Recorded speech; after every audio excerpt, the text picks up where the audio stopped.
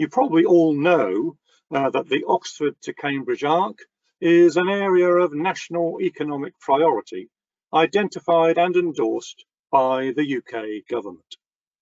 And this stems from proposals made by the National Infrastructure Commission.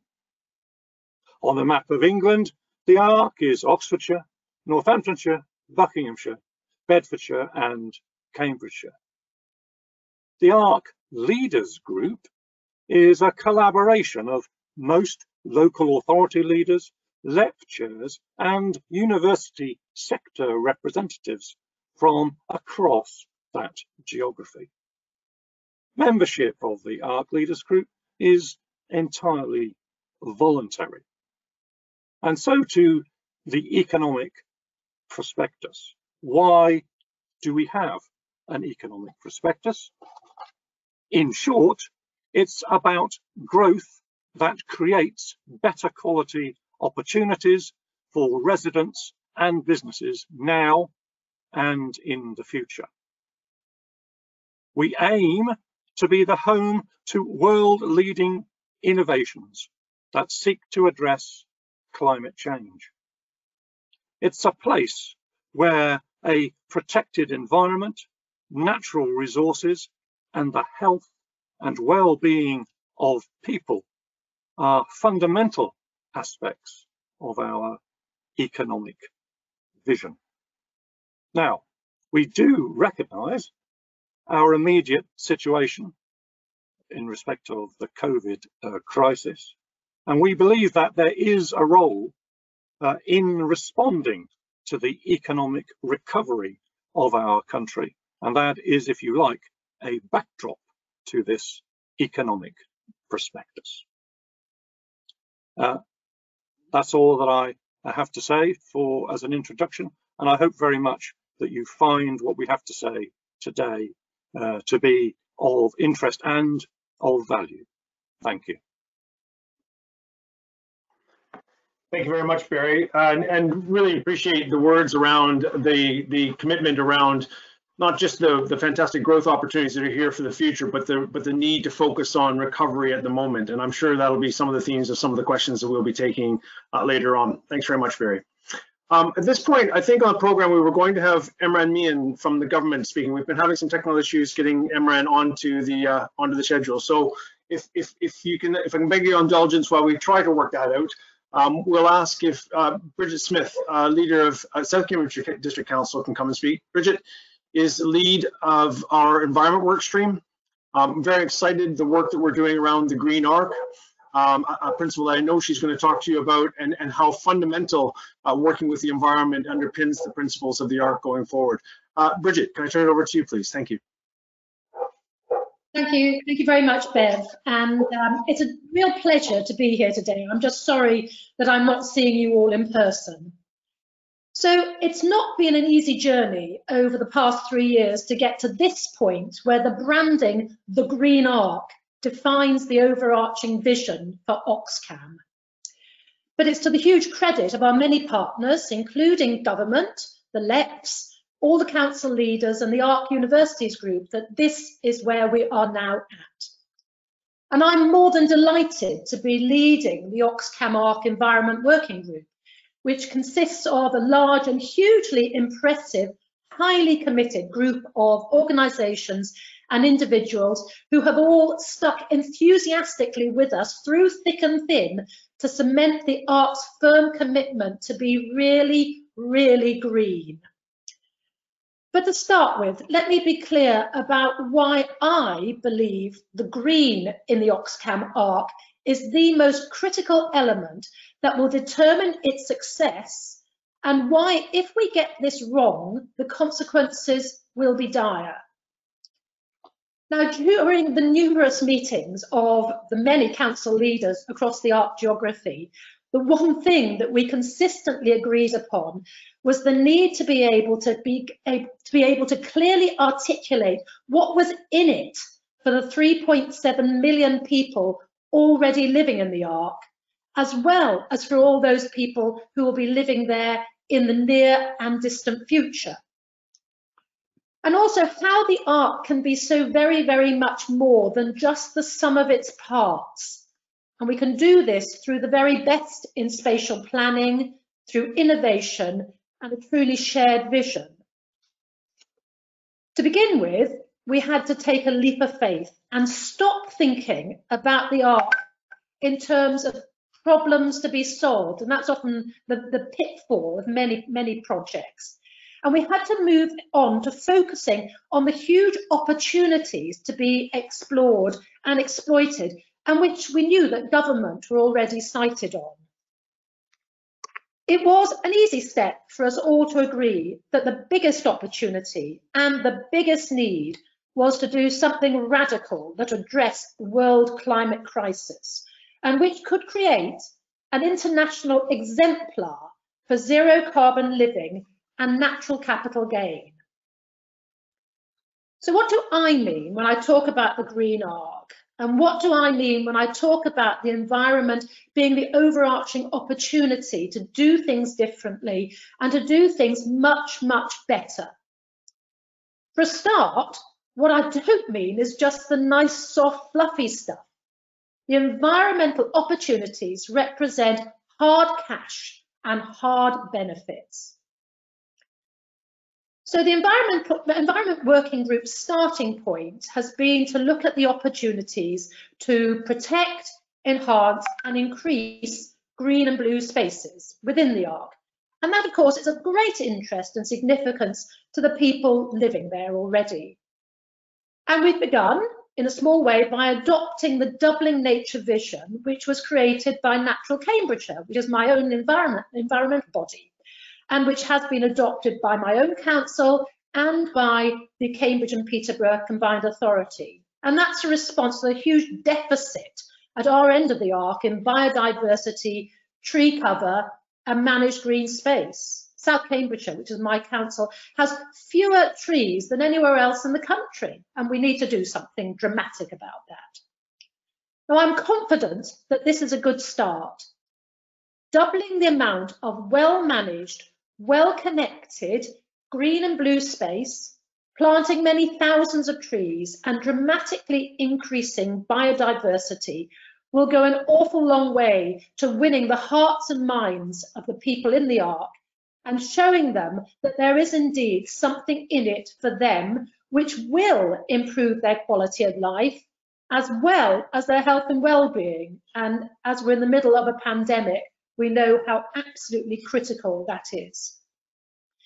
So who would not love to be able to walk or cycle from Cambridge to Oxford uninterrupted through the very best in well-connected, well-protected, well-managed green space? As a long-distance walker, I certainly would love to do that. But it's not all about nature.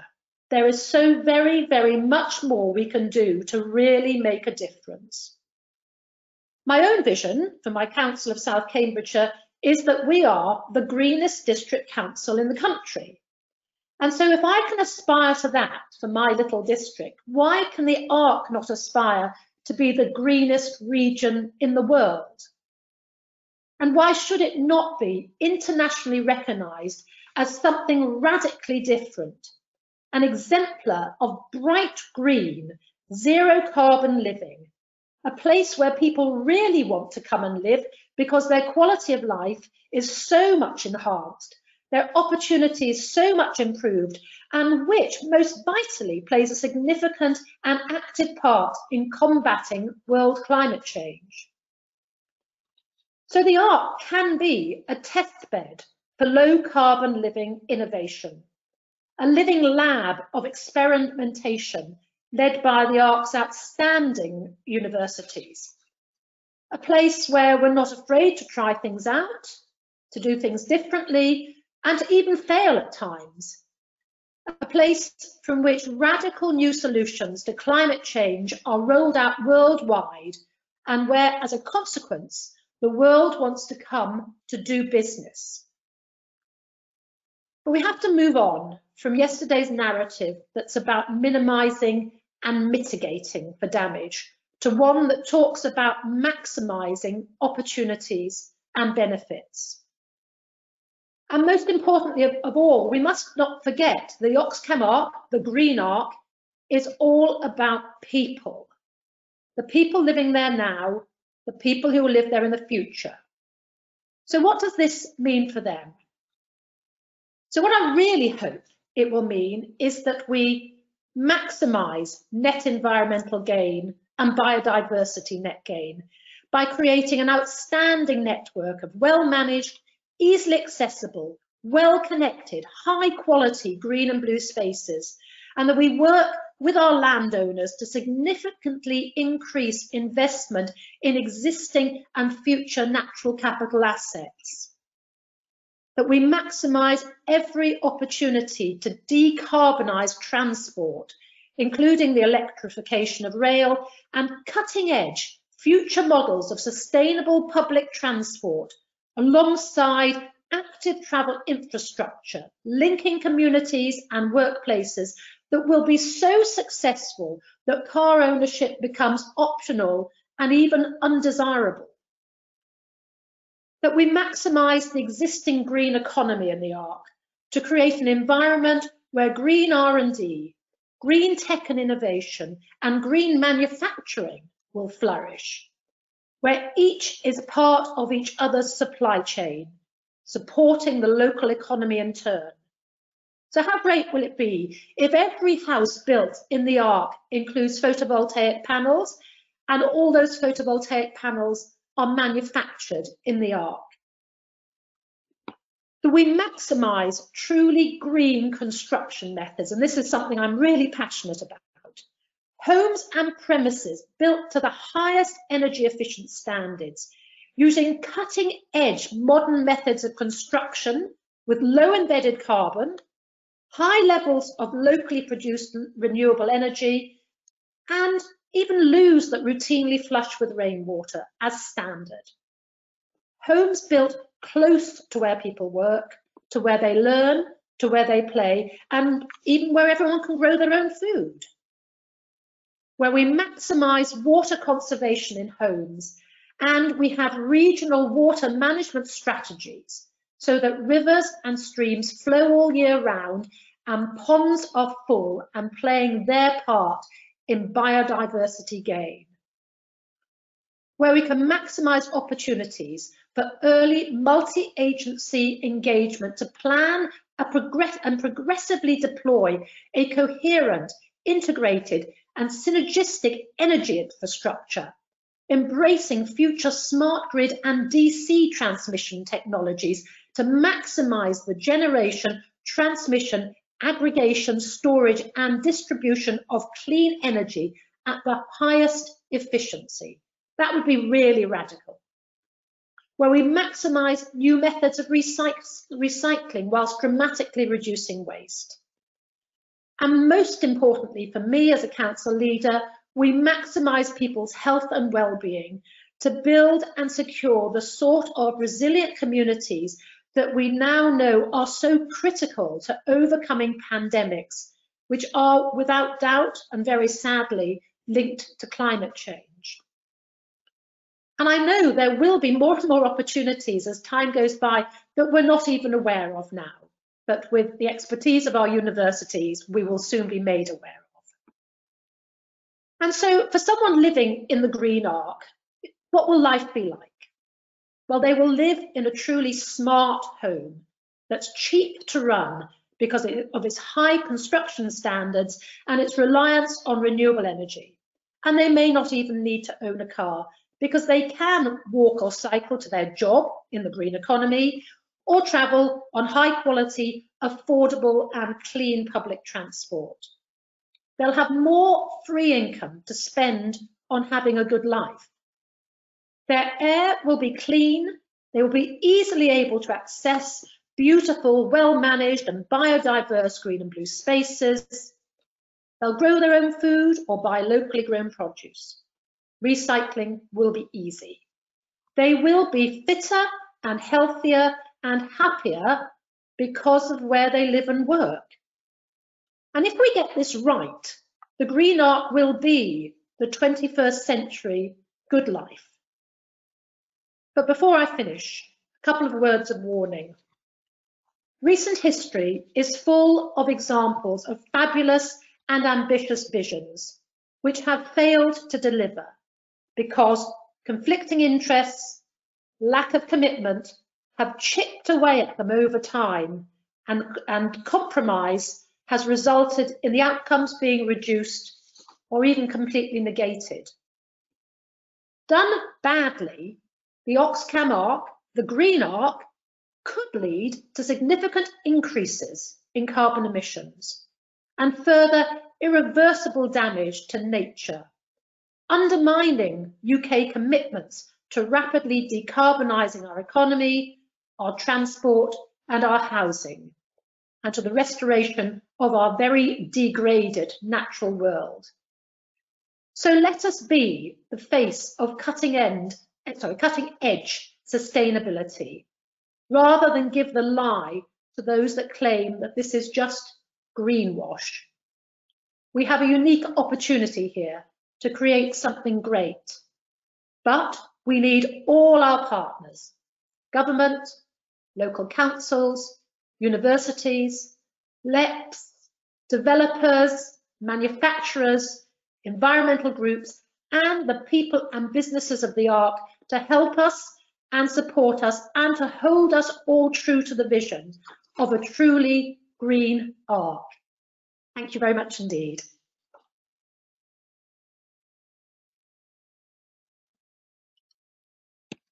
Thank you, Bridget. Your passion for this subject is very, very obvious to all who listen to you speak. And I think one of the things that's got to be clear to people, I don't want to get ahead of the questions, but it is this passion about influencing and shaping the Arc, which I think is what brings leaders like yourself to this group. And I think that's the point, which is growth is inevitable in some respects in this part of the world because of the success we have, but we can do it right, we can do it better, and we can deliver the change right at the forefront of a global change that's necessary. And I think one of the things that gets me most excited about the opportunity of the Arc is indeed this opportunity to change things. And so thanks very much. That's very, very excellent.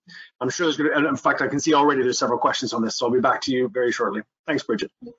Now, I'm going to move, switching gears into back to this, the overwhelming or the overriding principle of this region, which is its economic significance and the role it will play in UK PLC meeting its targets and driving positive economic growth for the future.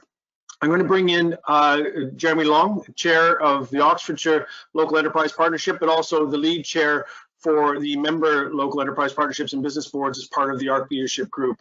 I'm going to ask Jeremy to talk a little bit about the sector strengths and the strong working between the local enterprise partnerships in this part of the world. Jeremy, thank you. Thank you, Bev, and good afternoon, everyone. Before I do talk about the Arc, the term LEP, Local Enterprise Partnership, has been mentioned a few times today. Let me just take a couple of minutes just to explain what a LEP is, Local Enterprise Partnership is. These are government-formed organisations that have existed now for almost a decade. Their aim is on a local basis to bring together people who have a view about the economic prosperity, the future of their particular region. So in the case of Oxfordshire, we bring together the local authority leaders for Oxfordshire. We bring together the heads of the HE and FE organisations and a range of business people with a range of sectoral expertise from a cross-section of the businesses in Oxford and Oxfordshire. And our aim is threefold. Our aim is to, at a point in time, to have a vision, a strategy for the region, and we bring together specialists who may be transport, they may be hospitality, they may be sectoral from other sectors, specialists in innovation from the universities, for example. We bring together specialists who can then help shape the strategies for the region. Secondly, we deliver support programs, particularly for young people in skills, and also for young and growing small businesses, where we operate talent classes, skills, improvement classes, work experience programs for many young people and for many small and growing organisations to help them prosper. And then thirdly, we bid for funds. Government from time to time will make available funds competitively for regions to bid for, to put forward business cases for why their region should be the recipient of funds to then invest either in augmented skills and business support programs or to invest in capital projects. And to date, for Oxfordshire, we are partway through delivering about £600 million worth of projects which have been won competitively from a range of government funds that have been made available since the LEPs were first created.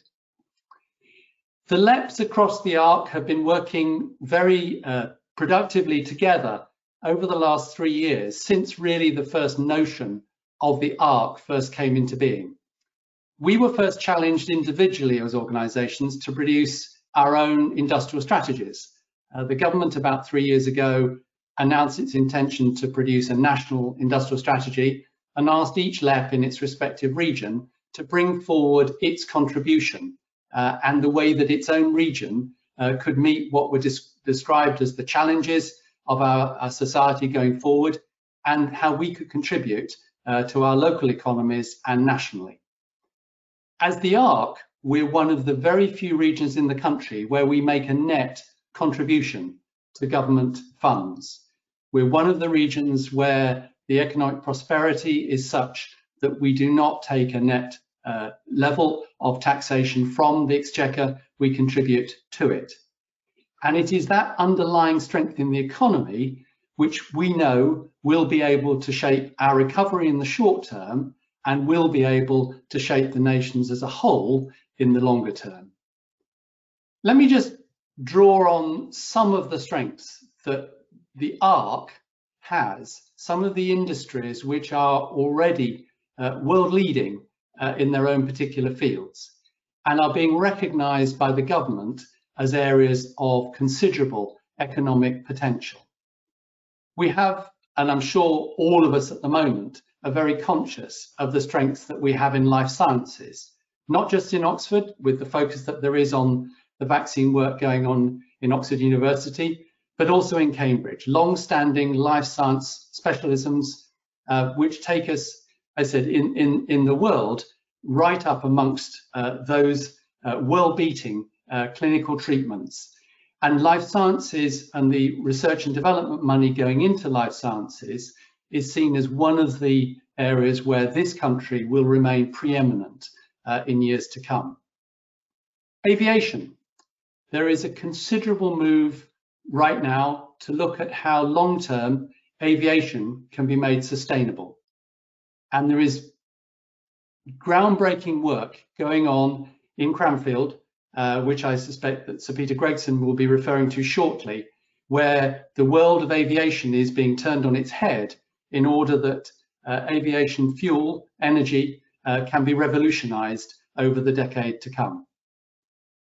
Connected vehicles, autonomous vehicles. We have some of the country's leading work going on in our universities and with small and increasingly important businesses clustered around the universities, developing the future of autonomous vehicles. Films, Pinewood in Buckinghamshire, one of the leading film production facilities in the world, with an enormous order book of films that now wish to be produced here in this country rather than elsewhere overseas. Space. We are one of the country's leading focuses of innovation in space technology, particularly satellite technology, which will go on providing us with improved telecommunications, mapping, and advanced technologies, which we will all increasingly depend on through the use of our own devices. And as Bridget has just been referring to, a considerable range of environmental, energy, waste businesses. And as Bridget said, where this is something that we can prosper from, as well as benefiting from as residents and in our own communities. We have a large number of increasingly novel energy and environmental businesses that are tackling some of the challenges we face as the climate change emergency is taken forward by all of us. These are just some of the industries that we have already established and already are making their mark, not just in this country, but internationally. And we know that government sees the enormous research and development capability that there is across our universities as being one of the ways that this country can continue to sustain itself economically as we go forward as an independent nation. And that research and development, and it's interesting, a report produced only a couple of days ago, has very much focused attention on commercial opportunities for research and development. And across the ARC, we have a striking number of those commercial opportunities. So what, on behalf of the ARC, what do we see as the asks of government? Well, we know that there are certain investments which only government can make. And however willing the private sector is to come and invest here, or individuals, entrepreneurs, academics to come and live and work here, we know that there is a backbone to any region which requires government investment as a catalyst for what can then be the private sector, the personal commitments that can follow on. So in the case of the ARC, we know that there is a need for transport investment. Bridget has already referred to the East-West Railway. We need that communication to be put in place to enable people to be able to move more easily in and around the ARC. We need digital communication. We need the investment to enable this to be one of the best connected regions in the country and to match the kind of connectivity that is available elsewhere in the world and becomes increasingly a competitive edge for those who internationally may be deciding where they choose to come and live or work or base their business.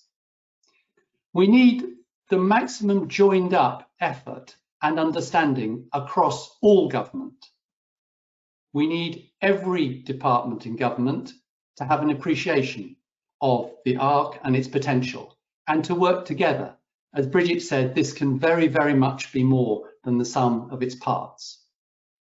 And we need that catalytic research and development expenditure to continue.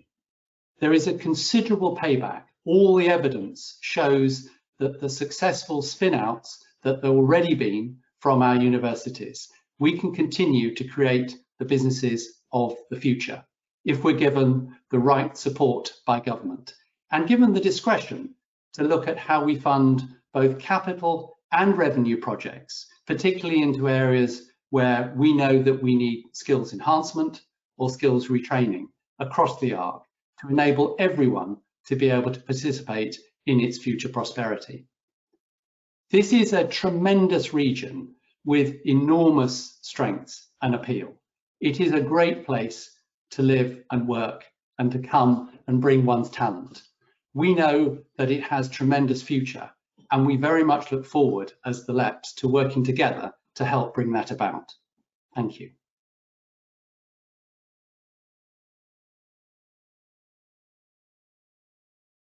Jeremy, thanks very much. And I think it's really, really great to hear that you know, there's obviously the very exciting projects. We're going to hear a bit more about that from Sir Peter, but we are really talking about ground level, base level, community level support here around skills and enterprise. It's very important, and it gets lost sometimes in some of the headlines. I think it's important to remind people of the work that the LEPs and the business partners do across the ARC and across the country indeed, but certainly how important that is to underpinning the work we're doing, along with the really exciting work, obviously, that we're trying to take hold of. Thanks very much, Jeremy. Appreciate that. I'm going to turn now, if I can, to Sir Peter Gregson, Professor Sir Peter Gregson, who's going to take us through some of the work of the ARC University Group and some exciting stuff, Peter, to really take us through. And you know, we've been very excited to see it be part of the prospectus go forward. And I know you're very, very passionate about the work that's being done there. So look very, very, very forward to you summarizing some of that work for the audience. Thanks very much for joining us, Sir Peter.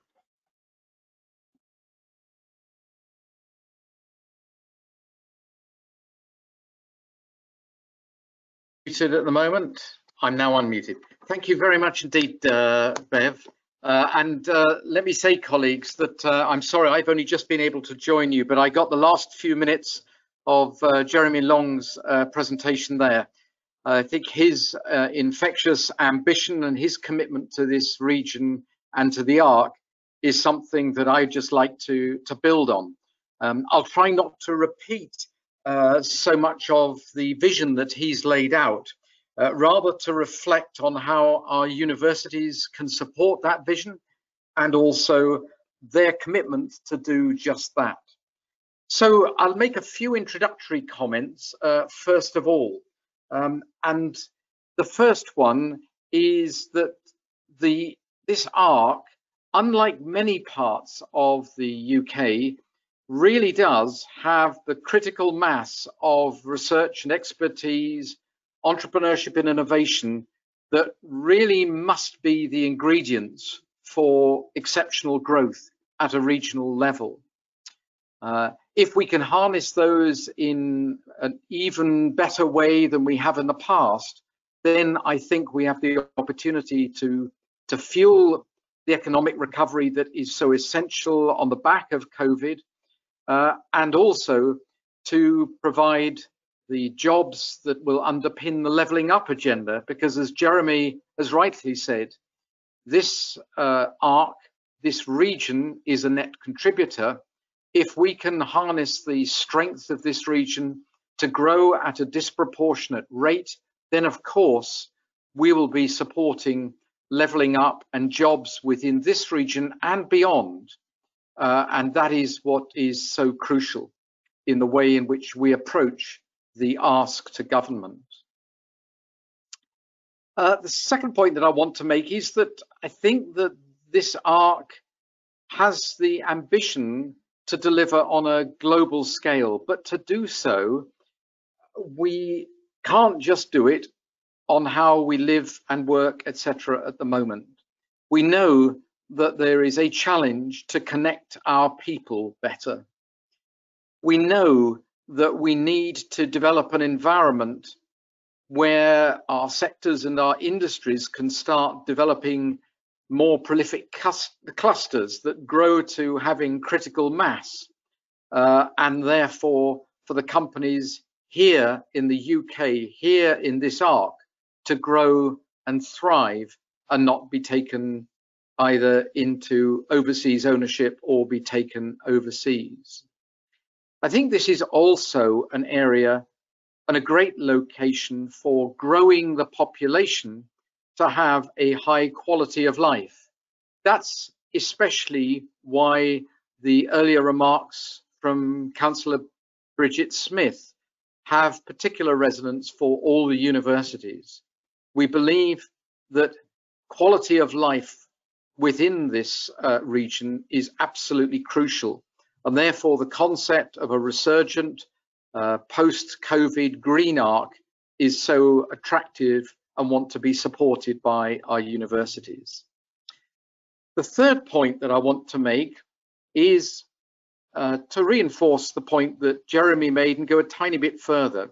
Of course, this Arc is defined by the two global university giants at either end. Oxford and Cambridge are absolutely crucial, not to the Arc, but to the world. And we've seen that in response to the COVID crisis and how the science and the life sciences at both Oxford and Cambridge will be used to underpin future vaccines. So the universities at either end are crucial. I also, and forgive me for probably bringing to bear some of the background that I had when I chaired the Milton Keynes 2050 Futures Commission, but we also have in Milton Keynes a very fast growing city, soon to have 500,000 inhabitants, at the heart of this Arc. And in the same way as Oxford and Cambridge are world leaders in the spin-outs, the quality of the spin-outs, the number of the spin-outs emerging in those two great cities.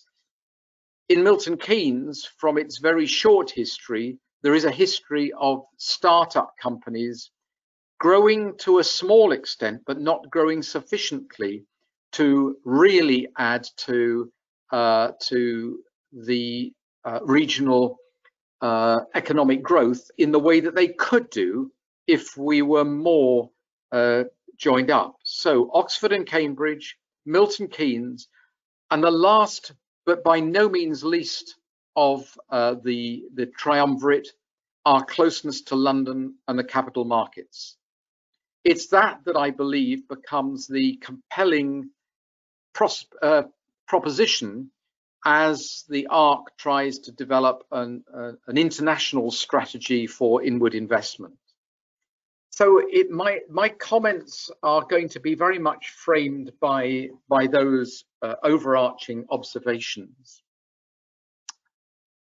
It would be remiss if I didn't say something about the ARC Universities Group. I think many people on this webinar today will have heard of it. In a way, it was the universities that got behind the original ideas from the National Infrastructure Commission and came together in a way that could, without trying to emasculate any of the distinctive features of the universities, but in a form of mutual collaboration, be a vehicle to support the type of vision that Jeremy has laid out. So we have 9 very different universities. If I start in the West, we've got University of Oxford, then Oxford Brookes, then Bucks New University. Moving into the Milton Keynes arena area, we have Cranfield, University of Bedfordshire, University of Northampton, and the Open University.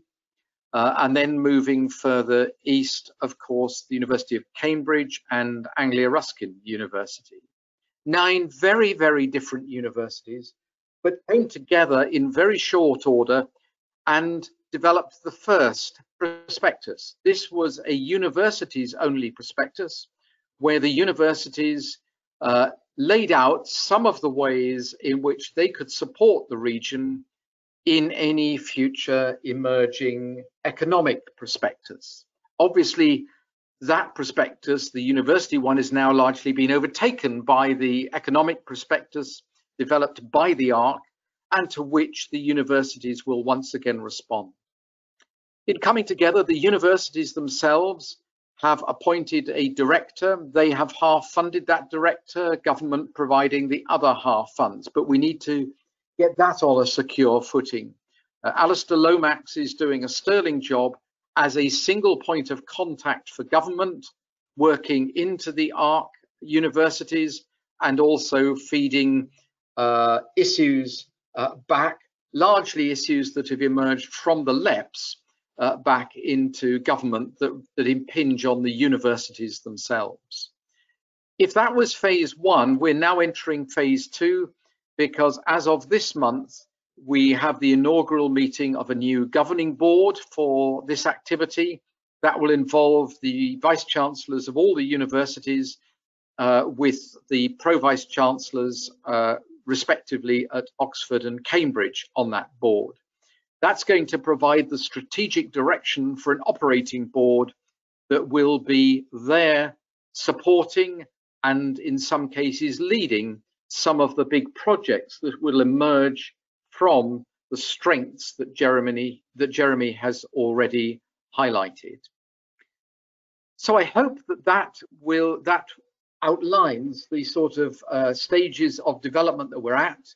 In terms of the ARC Universities Group, we are committed to supporting this ARC initiative in developing its research, its innovation and skills at the various different levels. And that's something that we will be clearly developing in the months and years ahead. So what are the key projects that the ARC Universities Group is working on already and supporting the ARC, and where are those that are still that are still going to be developed? I'm going to start with 2 cross-cutting areas that are in the economic prospectus.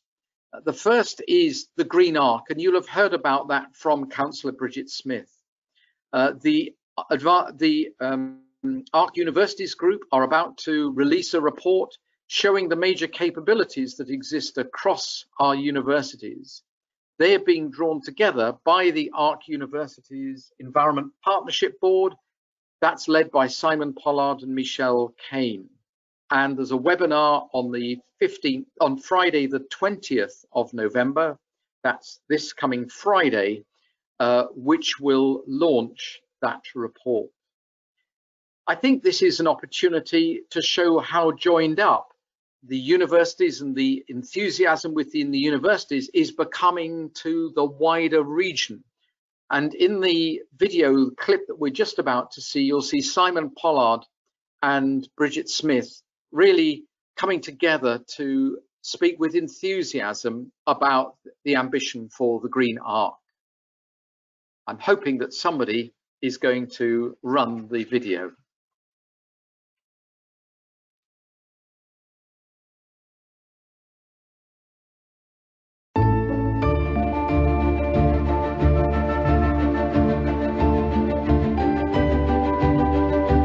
The thing that will make the Oxford-Cambridge Arc distinctive and will really make us stand out is if we put the green economic agenda at its very heart.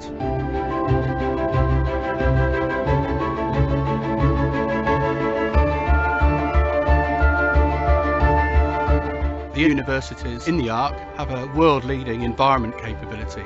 It's that engagement with the universities which will allow us to really capture all this emerging best practice. Skills, innovation, research and training. The environment has to be the overarching umbrella over all the Arc's ambition.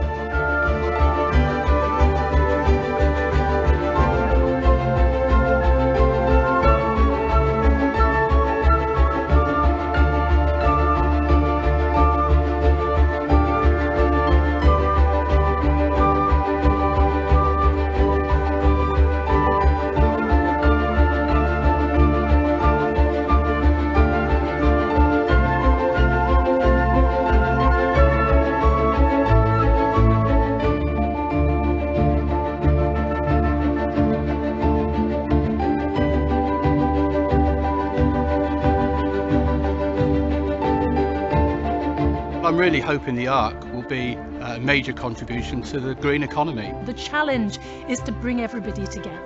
I'm really excited. It's got the opportunity to be a powerhouse of innovation in the highest quality environment in the world. And it is a model that we can share with the rest of the world on how to do it right.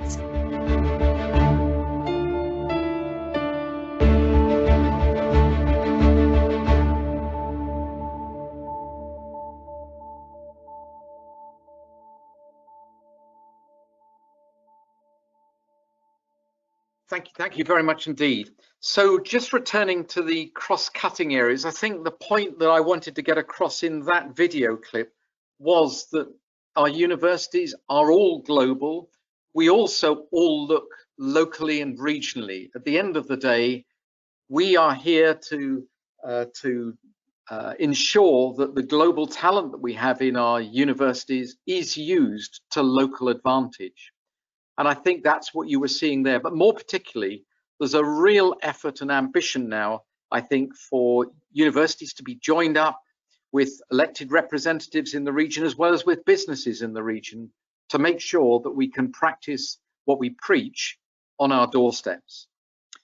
The second cross-cutting area in the economic prospectus is the digital lab. There's some exceptional work of very long standing at both Oxford and Cambridge.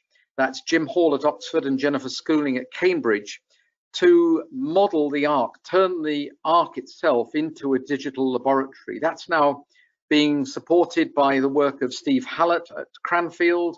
Steve is one of the digital champions for the Cabinet Office.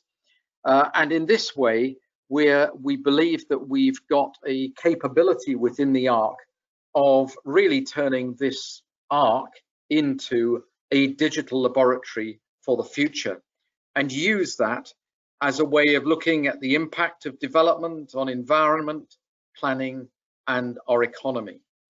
That's at a slightly earlier stage, but again, I would hope that very soon it carries with it the same sort of enthusiasm that we saw in that video clip. So to the projects that are also identified in the prospectus, I don't want to go where Jeremy's done a fantastic introduction to all the activities.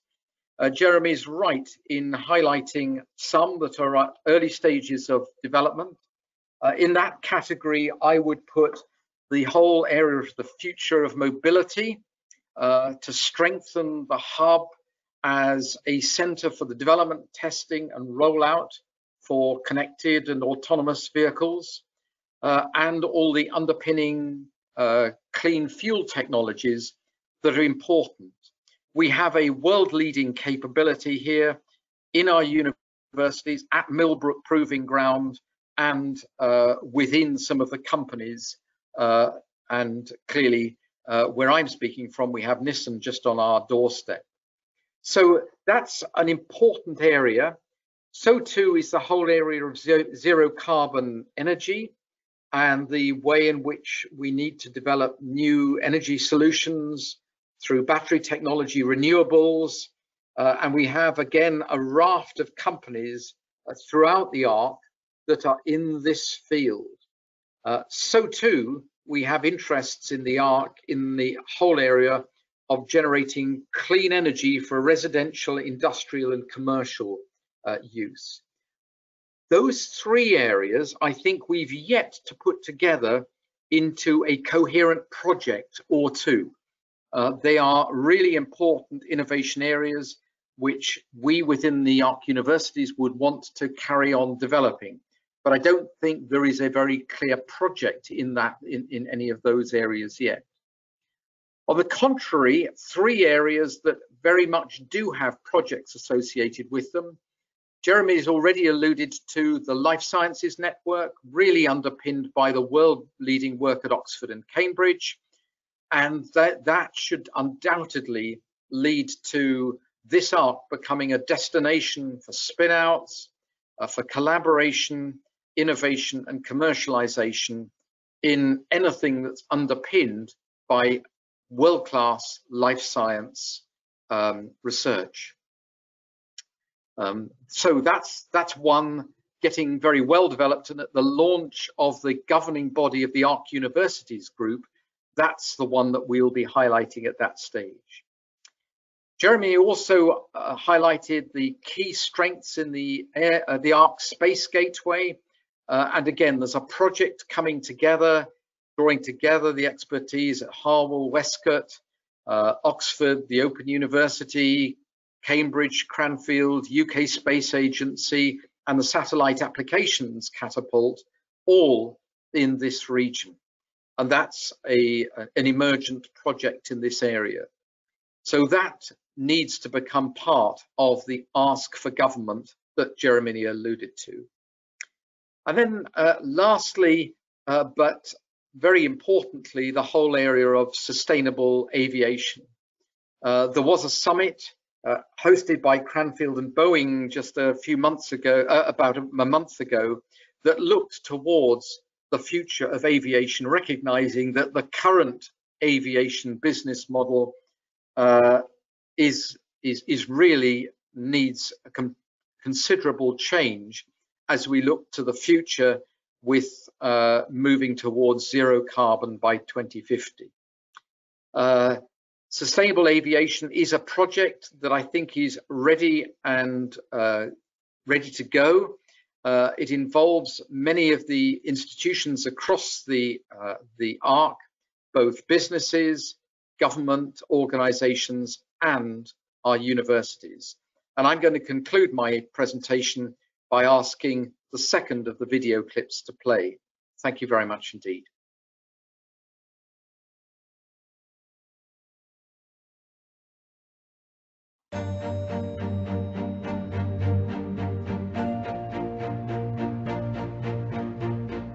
This is a really exciting time. We really are on the cusp of a technology revolution. The changes we're looking at now are complete changes in configuration.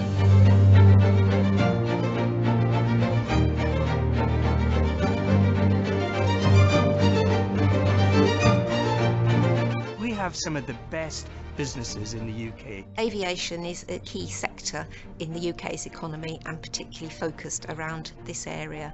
If you look at the region, you look at Oxford, Cambridge, Cranfield, there's some fantastic capability, some fantastic opportunities. We're seeing the challenges of Brexit, we're seeing the challenges of COVID, we're seeing the challenges of sustainability. Where we're going next is we've got to make the UK targets of zero emissions by 2050. If we can bring together research opportunities and the minds of the entrepreneurs in this area. New technologies, new materials, autonomy, new energy sources, electric aircraft, hydrogen fuel cells, sustainable aviation fuel. The complete removal of fossil fuels from flight. There's really nowhere else in the world that this innovation and research can happen. 500 million would see the UK being at the very heart of a future global aviation sector. A lot of work is already underway, and that with a bit more investment from the government, from the private sector, we really can start to tackle that challenge of net zero flight. The opportunity for the UK to remain at the very heart of the aviation industry is there now. Create investment, create wealth, create jobs. You can use this arc as the gateway into the academic research, the research universities from across the UK. To grow and flourish, and will enable that prosperity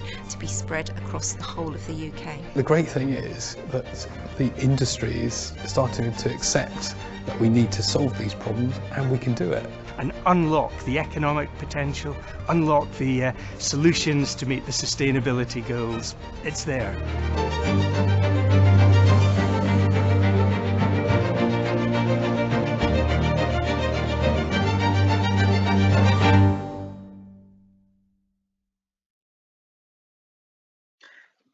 Thank you very much indeed, Bev.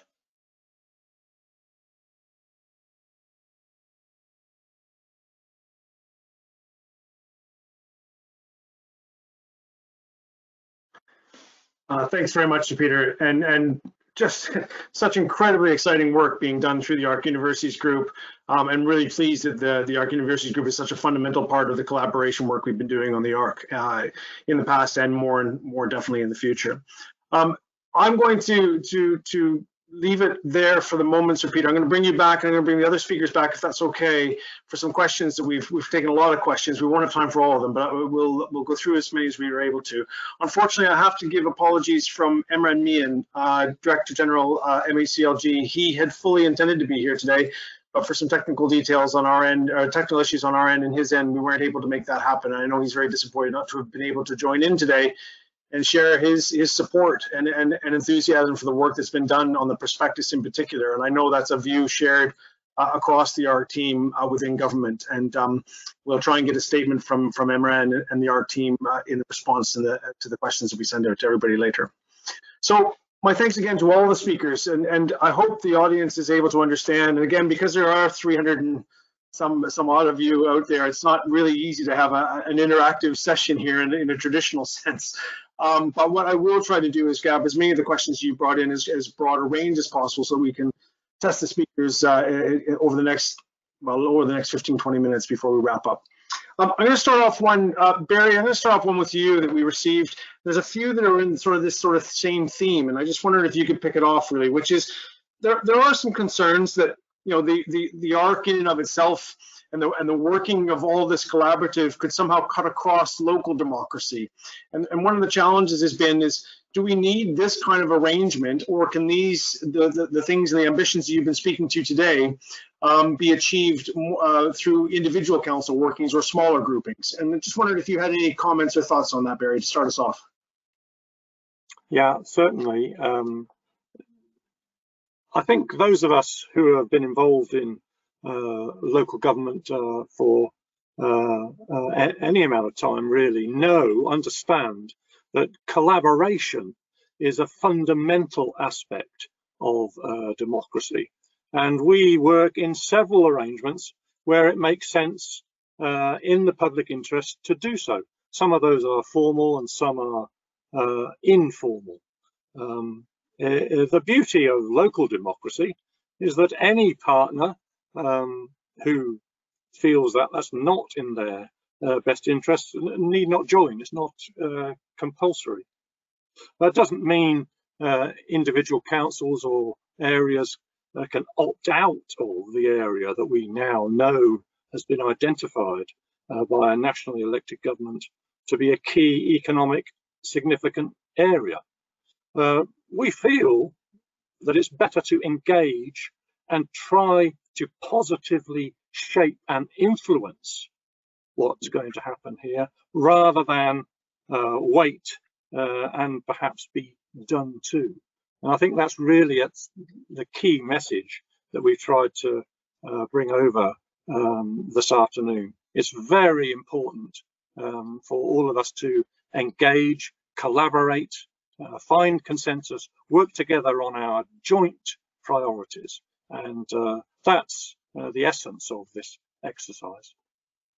Thanks very much, Barry. And I wonder if there's a bit of a segue over to you, Bridget, on lots of questions on Green Arc, lots of enthusiasm, but also some challenges, I think is fair. One would be, so how are we going to be able to make sure that developers or the development industry or indeed anybody follows the principles that we establish on the Green Arc? How are we going to be able to make sure that this isn't, as one of the correspondents said, is just greenwashing? I think you spoke very passionately, and there certainly is an intent not to greenwash, and I know that from being in the sessions. But I think for our audience, any suggestion as to how you think we're able to secure a change and a difference here, please? So thank you very much, Bev. Yeah, so there's a real risk that this will be greenwash. So, we obviously, we need probably changes in primary legislation from government that will allow us to raise the standards of the housing and the employment premises that we build. Currently we're quite hamstrung in what we can do. So I think that's one strand. The other strand is that we've got to work with developers, and I do this a lot, and I'm sure Barry does as well, to get developers to buy into this as well, to see that building the types of houses that the people want to live in, the types of houses that will reduce their cost of living, actually creates a market in themselves. So if we keep on building houses that are expensive to run, poorly connected to where people work, the time will come when people cease buying those houses, and they will choose to buy the houses that are built to really high environmental standards, and where people can access where they need to go through sustainable means of travel. So I think we have to play our part in working with developers to manipulate the market, but we need government to do their bit as well. That's helpful, Bridget. And I presume, linking back to Barry's point, that is one of the things that's brought the authorities, the universities, and the LEPs together, is because there is some sort of strength in numbers to be able to make those big policy shifts and changes. And I think that's very, very important. And Jeremy, just taking that thought one step forward, do you think that the idea of a green arc is somehow contrary to a significant economic growth or sustained economic growth for the arc? And do you see this as more opportunity or threat? Is this something that can be complementary, or is this something that's going to eventually, as some people seem to think, be a contradiction? I don't think it's a contradiction at all. I think, as Bridget put it very well indeed earlier, I think it's an absolute win-win. As Bridget has just said, I think people will become increasingly aware, if they're not already aware, of their carbon footprint, their effect on climate and climate change, and they will look in their own ways to play their part, whether that's as a resident or whether that's as an entrepreneur. And if we create across this region somewhere where that focus is equally clear, if someone is choosing as to where they might want to live and bring up their children, or want to come and grow a business, that's exactly what will attract the future generations. I think it's an enormous opportunity also in business terms, as we've now all referred to in our respective presentations. We must recognize the number of new technologies which need to be developed to take account of where we will have to be within only a short period of time. So the opportunity for entrepreneurs to come here, recognizing that that research and development is going on in a number of our universities, recognizing that they would have on their own doorstep places to go and trial and pilot some of the things that they might be then bringing forward to the market. This is an ideal place. And one of the things I didn't refer to as much as I might have done earlier on is we have to recognize that from an inward investment point of view, we will increasingly be under competition from many other places in the world, and we need to attract these technologies here. This needs to become one of the regions where someone with an idea or with a proposition can feel that they can bring that, they can research it, develop it, they can turn it into something commercial if they wish to, because this is one of the areas where they will receive the greatest support and backing for doing so.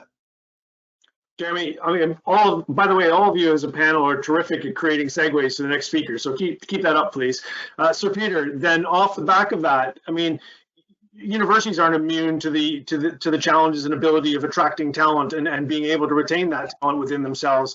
Surely there must be an opportunity here then to link that sectoral growth, that growth in your own teachings and the opportunities that come out of the universities to be able to link up with whatever those principles are that's emerging through the ARC. And we had a very specific question, which was, you know, is there an opportunity now for the universities to be able to be more proactive in some of its course load to actually be able to influence the outcomes the ARC might be looking after? The example that was given to me was around architecture, for example, or around built environment. Is that something you see as an opportunity? Oh, you're on mute, I think, Sir Peter.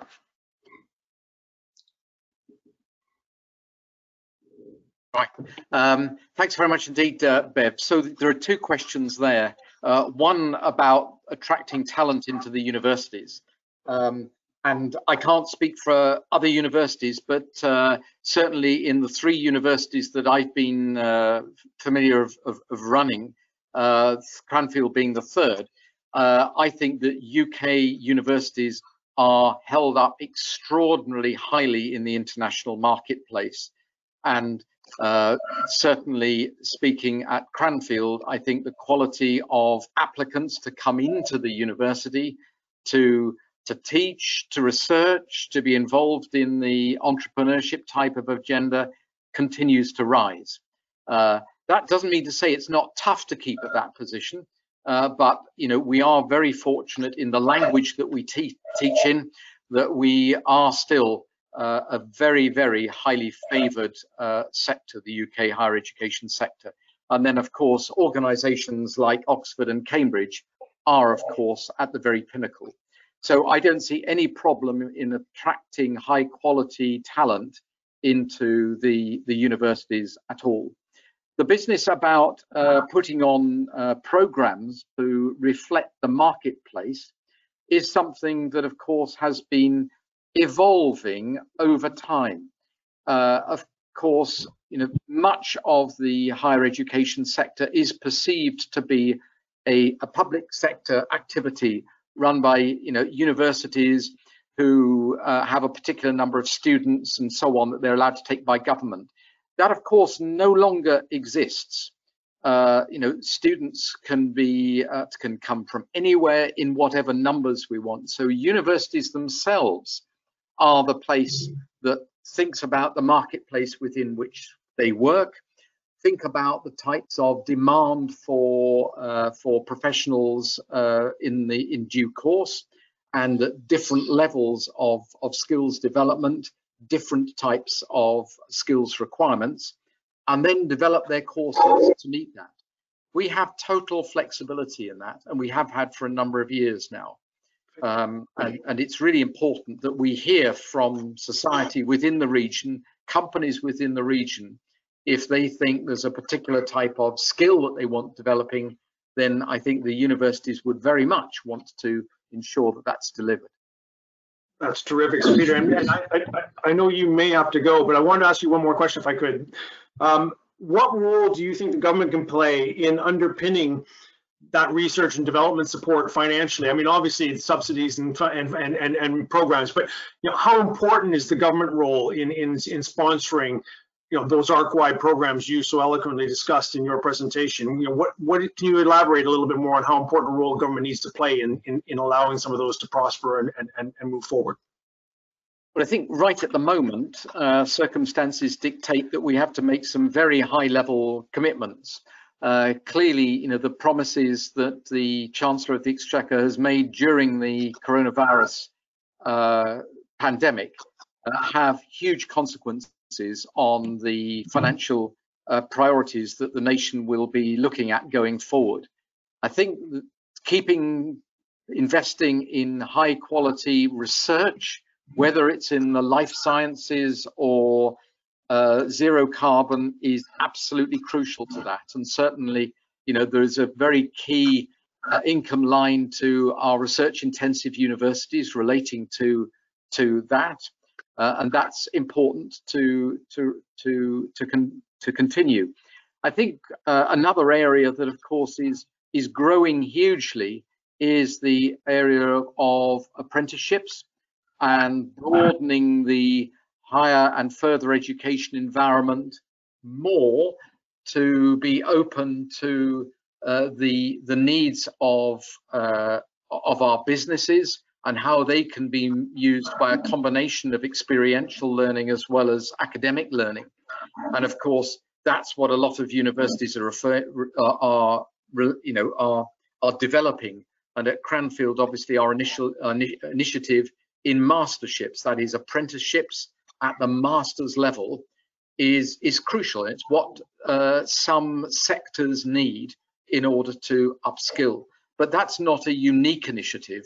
I think that those are the two things I'd highlight: continuing to support the research base, and then making sure that so that's building capabilities, and then building capacity being driven very much by the business needs across the arc.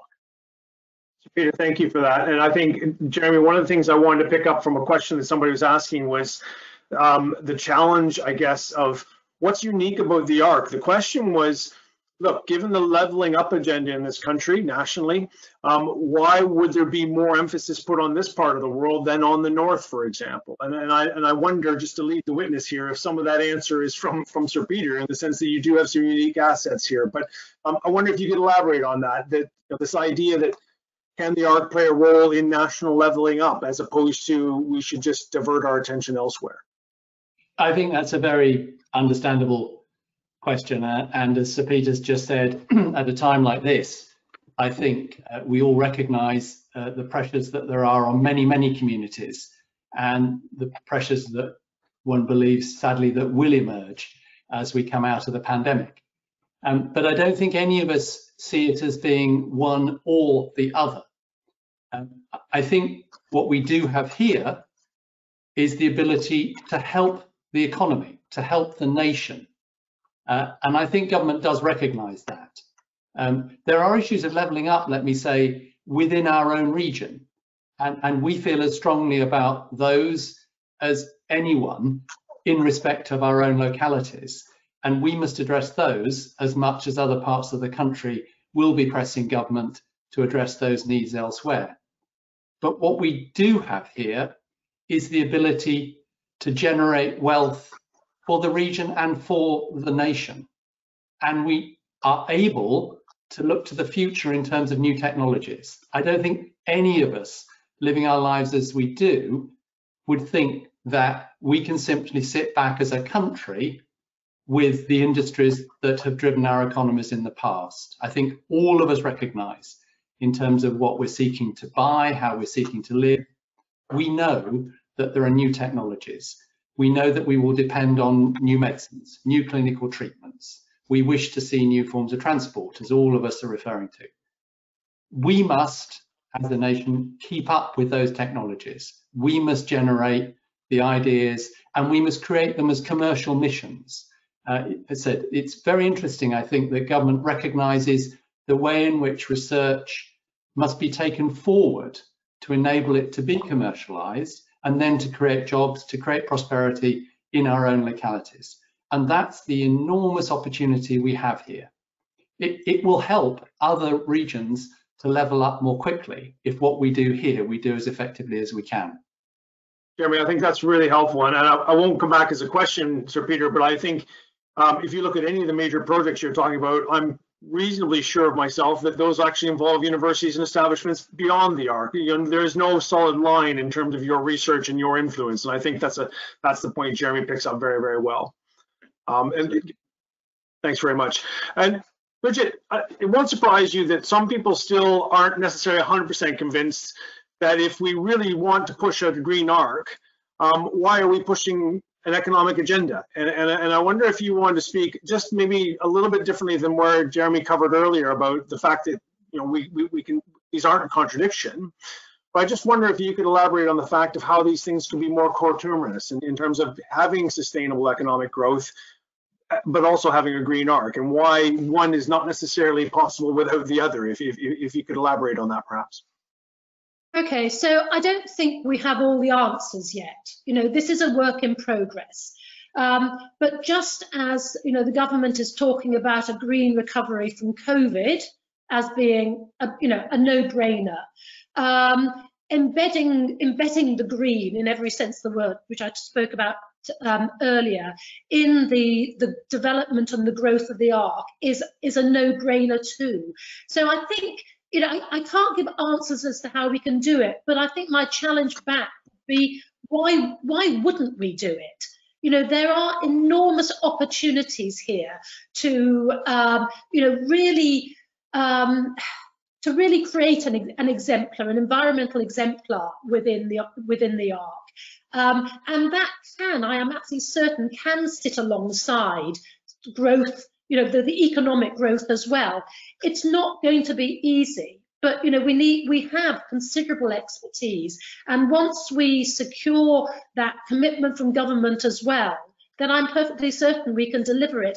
But it's a work in progress. If I knew all the answers, I wouldn't need the Environment Working Group to keep on slaving away in order to try and get to the solutions. But we're making a promise here, and you've got to hold us to those promises. Richard, I think that's really important to reflect on, that, while it may seem like we've been at this for a while, and it has been for 3 years for some of us, many of the people on this screen, the reality is, if you look to some of those other larger regional agglomerations, they've been at this for decades. So I think there is a point about, there's a progress here of a statement of intent that then gets followed up with action. I think that's what you're talking about. But somebody asked very specifically, and I think we know the answer to this, what are the exact metrics we're using to judge that? And your answer is, well, we don't know yet. That's work we have to do. But there must be a role in developing those metrics and that clarity so that people can hold us to account. Is that something you'd agree to?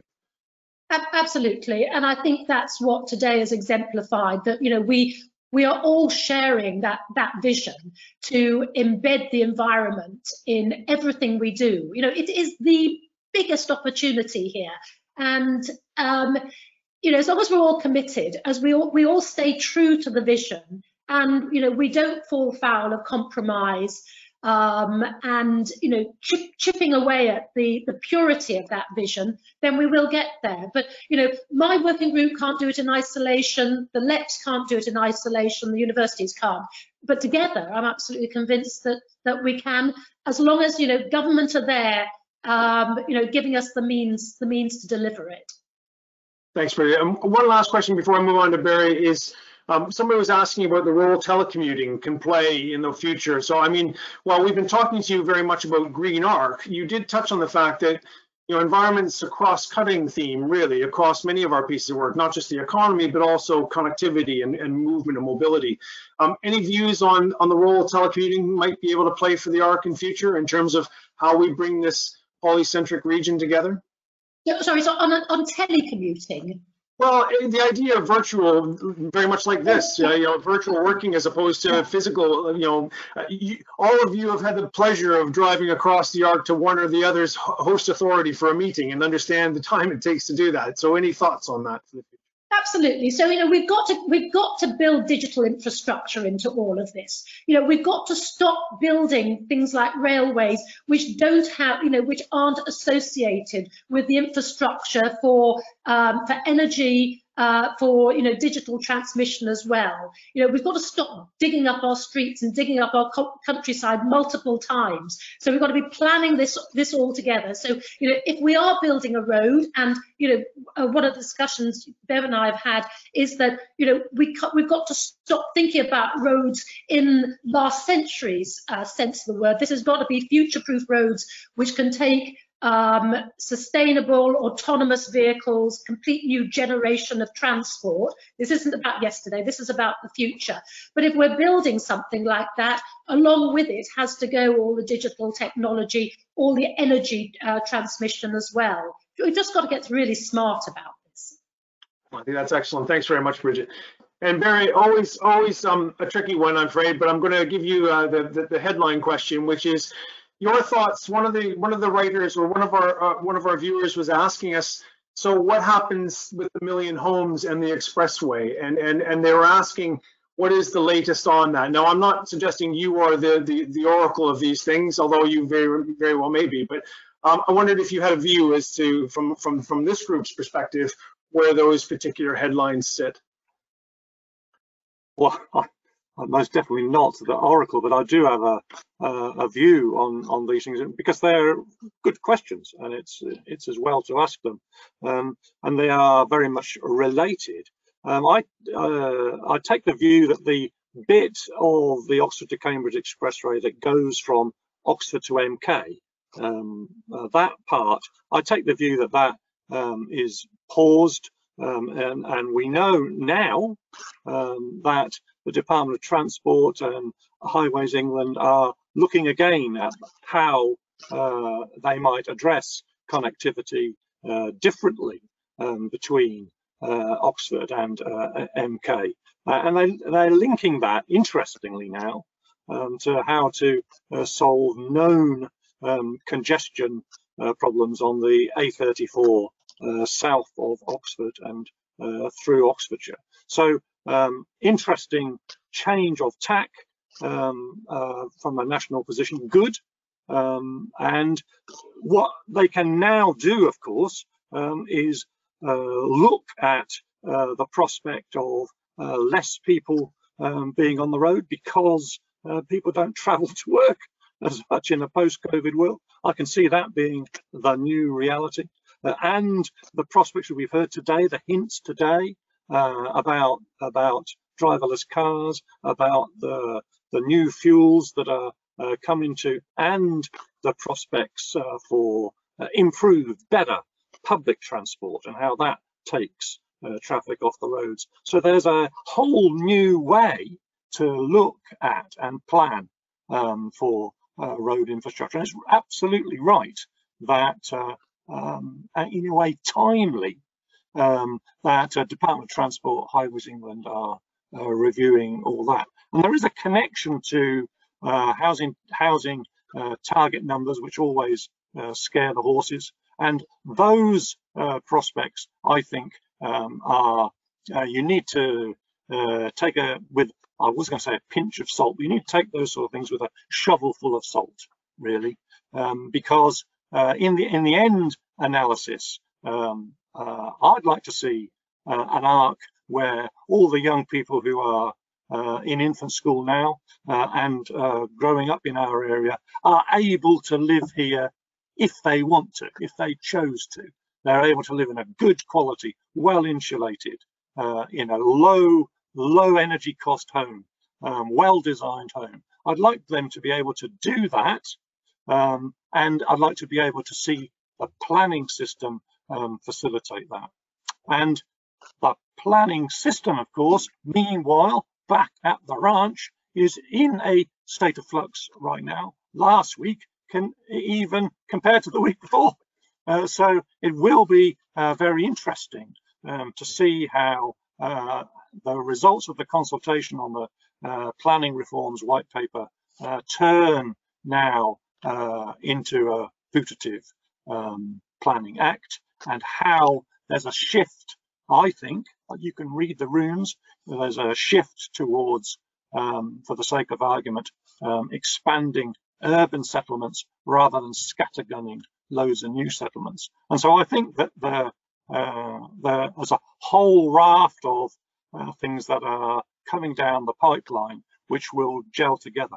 The important thing is, isn't it, that if you're going to plan how to facilitate people living where they want to live, if you're going to plan those things, for goodness sake, do it well, do it properly, do it with collaboration and cooperation across planning authorities, and do it in a way where you really enhance, really buy into the messages that were on those videos and that which Bridget has so effectively enthused about today. So there are our challenges, and the bottom line for the audience is we are up for those challenges. We want to influence things for the better, and why not?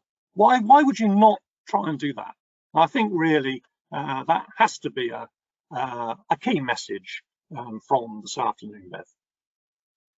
I couldn't have ended this in any better way. Thank you very much. That is exactly the point for us here today. It is about being positive and trying to engage to make this the place where people would want to be. And if you are going to be here, why wouldn't you, as you say, make it as good as it possibly could be? And that underpins our success for the future. I want to very much, first of all, thank the panel. Really appreciate your time and your passion and enthusiasm. I think should be obvious to everyone that this is not a passing fancy. This is something that you feel very, very strongly in, and there's a tremendous opportunity for us. Again, off the words that Barry said, of our collaboration working forward and very much working with government as well. Sorry that Imran couldn't be here to echo that, but I believe that's what he would say, that they have been encouraging us to work in a collaborative way with them, and that's the opportunity we're going to take going forward. I also want to make sure I thank Oxfordshire Local Enterprise Partnership for hosting the facility for this today, and Karen Clark from SEMLEP for doing so much behind the scenes to help make this happen, and Andrew Bow from TALA, thank you very much. And to you, the audience, thank you for joining us today. We very much hope this is the start of a conversation. We've been offering and talking about this conversation for some time. We plan on carrying on with it, and we will be out very, very soon again to talk about more of the work priorities that we're doing going forward. So only for me to say goodbye and take care. Thank you very much.